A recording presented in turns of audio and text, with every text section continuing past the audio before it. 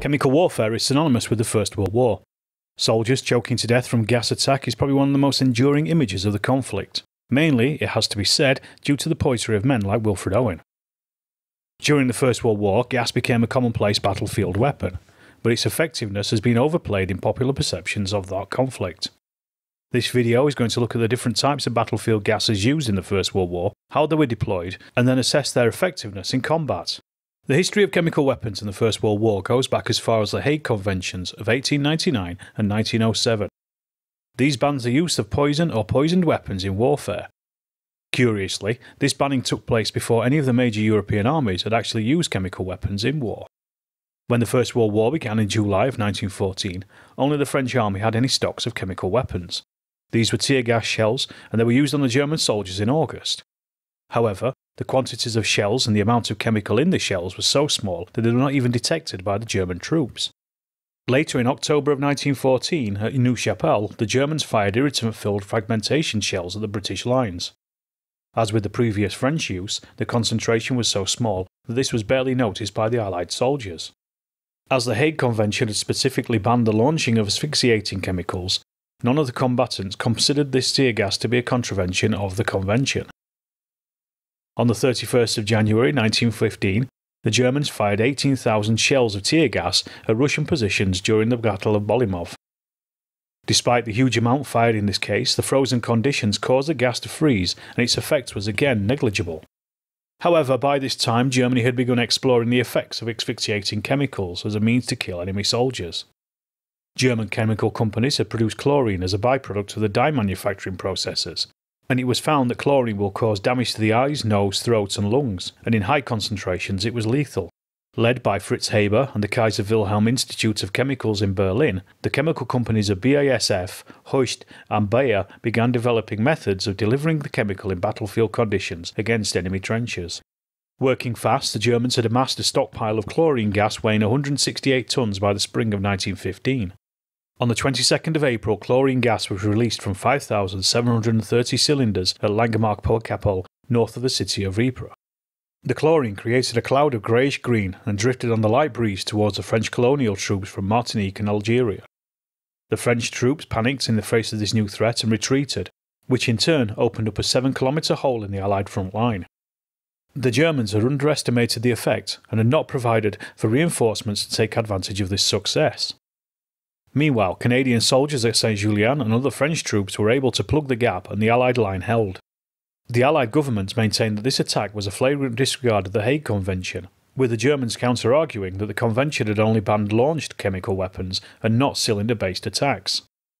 During the Second Battle of Ypres, the Germans launched more gas attacks, with many fatalities on the Allied side. The Germans also launched gas attacks on the Eastern Front at Roca, causing around 9,000 casualties, of which about 1,000 were fatal. However, the effectiveness of chlorine lay in its psychological effects rather than its effect of killing. The sight of a gas cloud rolling across no man's land was dreaded by the soldiers in its path. It was quickly realised that the men who stood their ground during a gas attack suffered less than those that moved, and the higher up from the ground they were also helped with lessening the effects. Chlorine is heavier than air, so the tendency was for it to sink to the bottom of trenches and shell craters. It's also soluble in water, and covering the mouth and nose with a damp cloth was also helpful at combating these effects. It was also thought that urine was even better than water for this.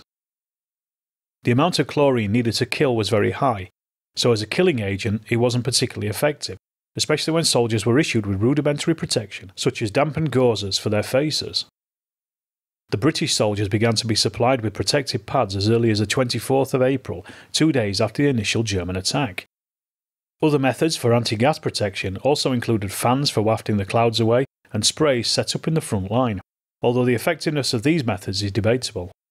By July of 1915, the entire British Army was provided with a new smoke helmet, a sack with a celluloid window worn on the head to stop the inhalation of gas.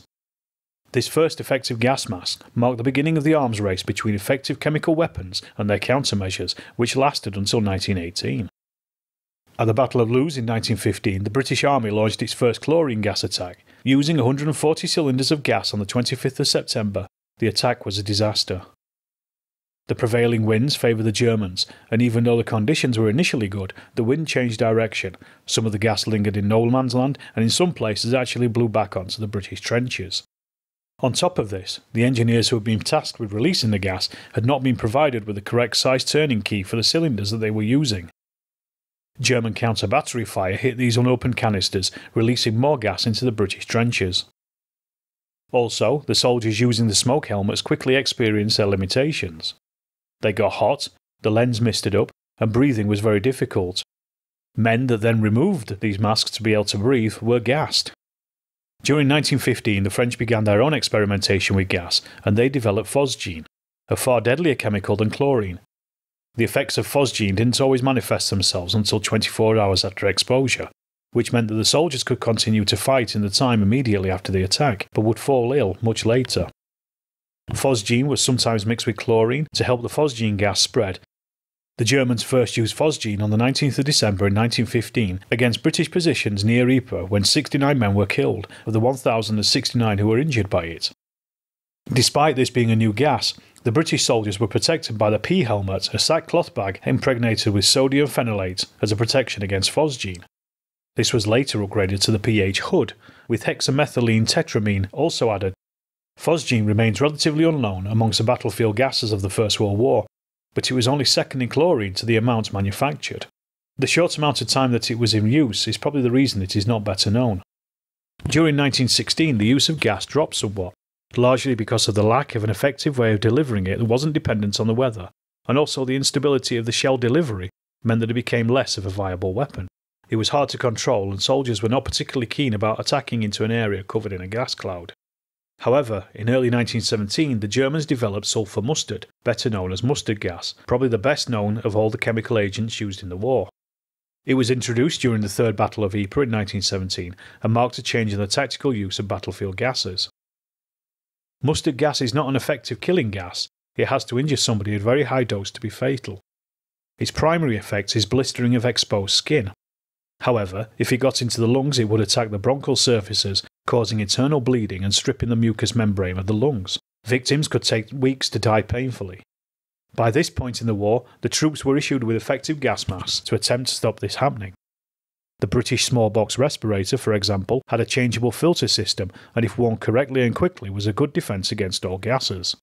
Also, men who suffered from blistered skin and the temporary blindness caused by mustard gas could be cured of it within 3 weeks, providing they were able to get to medical facilities. Its effectiveness lay in removing casualties from the battlefield. Killing a man only removes one person. Injuring a man means that others are also removed from the battlefield in helping him get to medical aid. Mustard gas was primarily used as an area denial weapon. An area to be attacked would be boxed off with a gas barrage to stop reinforcements entering and disrupting any attempt to retreat. Gas shells had also developed sufficiently to allow for an effective delivery system that could be landed quite accurately. Gas barrages were aimed at points of congestion in the rear areas to disrupt the transport of supplies from fresh troops and the movement of casualties. It was also used in counter-battery work against artillery positions. Wearing a gas mask was effective against the chemicals, but it made the men tired and reduced the efficiency of their firing as a consequence. Mustard gas was also heavier than air and would sink into shell craters and puddles, forming an oily film on the surface. In this way, it was used to pollute areas of the battlefield. Once dropped, it could lay undetected for a long time until the surface was broken and the gas released, gassing unsuspecting soldiers. As an effective killing weapon, the gas of the First World War is overrepresented in the popular imagination. British estimates for the war from data recorded since 1916 concluded that only 3% of casualties from gas were fatal, 2% were permanently invalided, and 70% were fully recovered within 6 weeks of being gassed. Gas was one of a plethora of battlefield weapons and was generally counted as such by the men of the First World War. Many men were claiming to have suffered from the long-term effects of being gassed in the war for decades following.